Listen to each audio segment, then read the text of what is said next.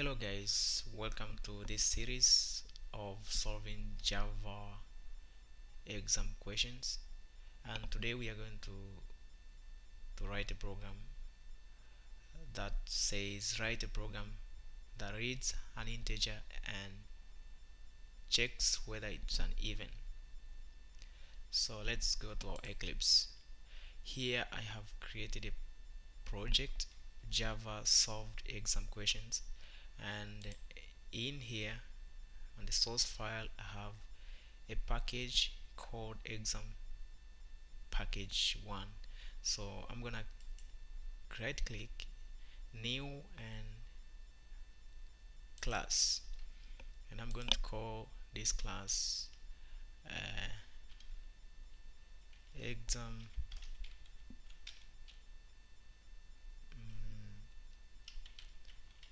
question 1.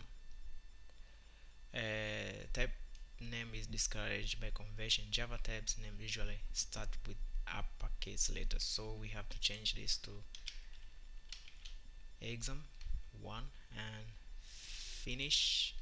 And here we have our package name and we have our class name exam question number 1. So the first thing first, we need to create a main method which is start with public static void main strings of arrays, and we give an argument as a parameter. So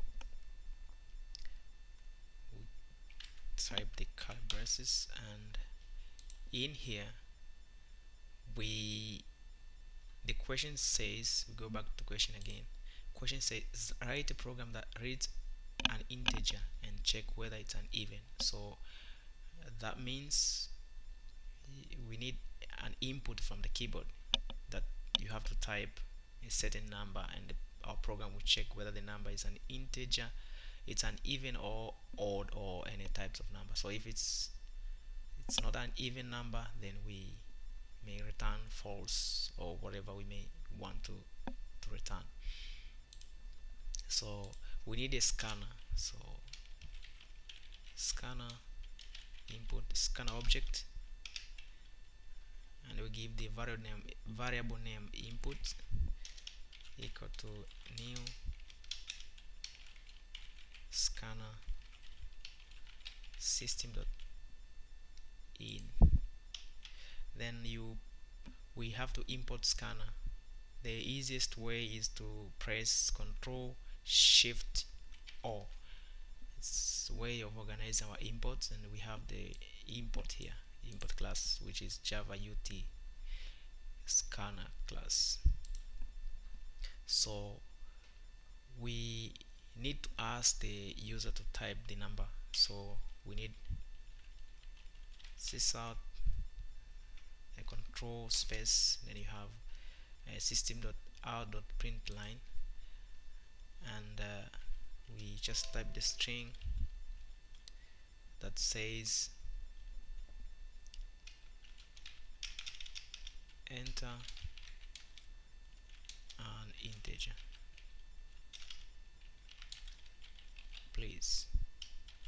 So but the way we receive data from the keyboard, we need to use this import variable to receive the data. So we have to create a variable which is int number. It can be anything like number, because we need a number from the keyboard.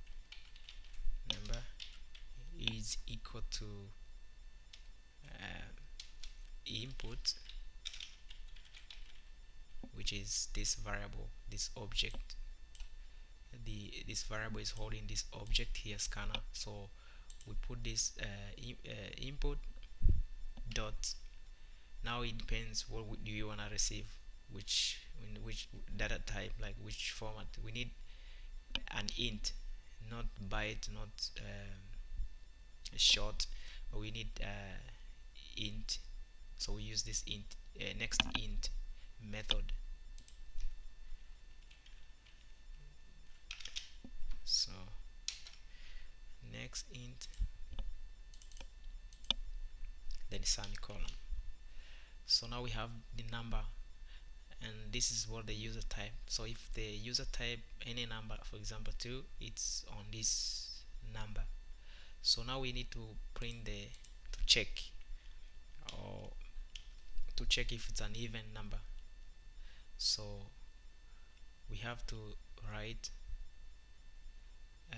if we use if statement, if number module 2 double equal to 0, then we decide what do you want to say. So then we press system, then we print. So if the number divide by 2, then remainder is 0, so we need to say that this, say anything that's an even number, else we print sysout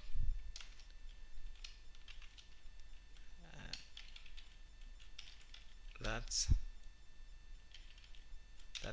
not an even number. So if we save, here we have a warning. Let's see what's resources leak, import is never closed. So yeah, so if you learn Java like in advanced learning of Java, you will understand what this means. But for now, I'm gonna type annotation that will take care of this. So suppress warnings, then you pass the string resource. So this is a little bit complicated, so if you learn Java into details, you understand what it means, what is all about annotations. So we save and we run the application. So we enter the number, let's say 2, and we know this is even number, so the program says that's an even number.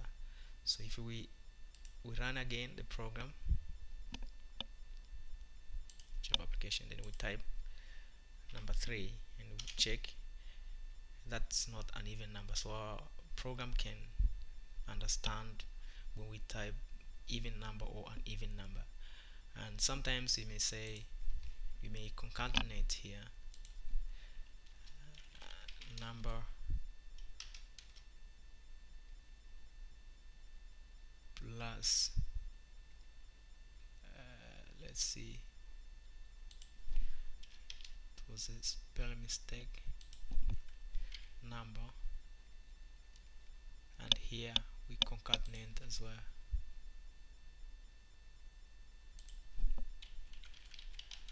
number plus, and then we save again and we right click and run as Java application, enter 2, then we get 2, that's an even number, so put a space here. So we run again, save, run again, enter 19 or 17, that's not an even number. So thank you guys, and remember to like and subscribe. Bye bye.